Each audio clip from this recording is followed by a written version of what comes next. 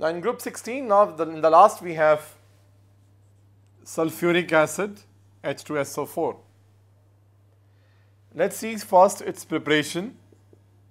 It is prepared industrially by a process called contact process, in which either the sulfur is heated in oxygen to give you sulfur dioxide like this, or this SO2 is obtained as a byproduct, which is actually the byproduct of the roasting process from the metallurgical processes. So it can be taken out from there also. This SO2 is oxidized to SO3 by heating it in presence of oxygen, with oxygen in presence of vanadium pentoxide. Usually this whole system is allowed to take place, or this reaction is allowed to take place at 2 bar pressure and 720 Kelvin. This SO3 is then passed through sulfuric acid, which absorbs this and gets converted into oleum H2S2O7.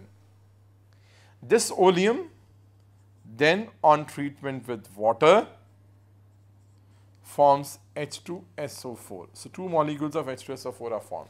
So one is consumed, net one is more formed. What is most important is small amount of SO3 is also given out in this, which is actually being recycled back, and this is how the whole contact process works.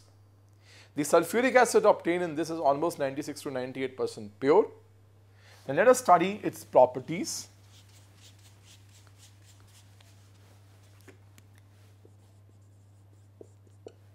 It's a colorless dense liquid with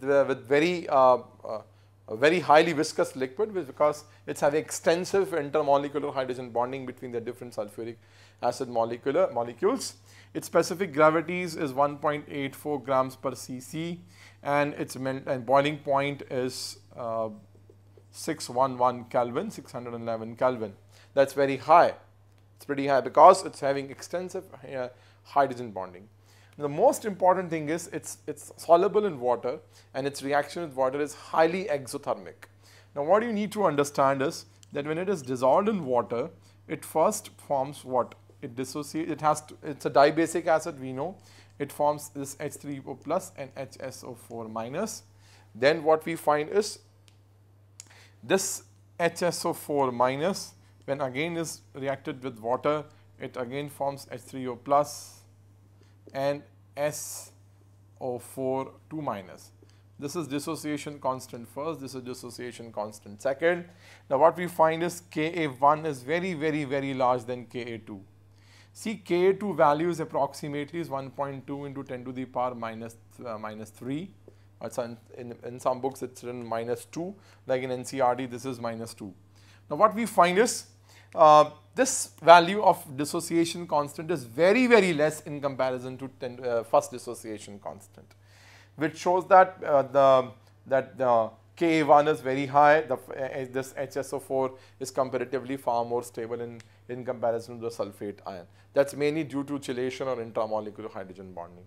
But this is what is the behavior of the dibasic acid is. Then, since its boiling point is very high, this sulfuric acid is used to prepare other volatile acids. Like if we can take MX, like X can be your fluorides or chlorides or nitrate.